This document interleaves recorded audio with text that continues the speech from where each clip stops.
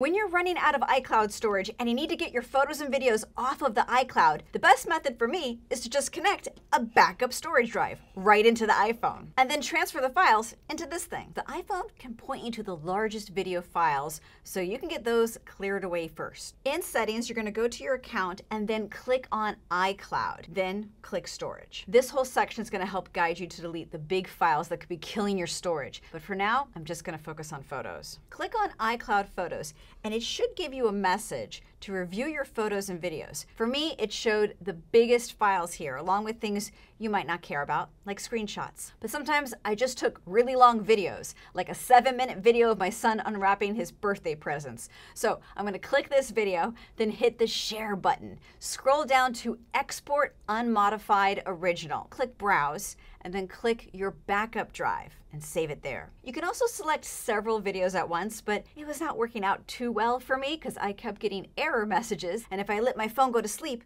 I had to start over.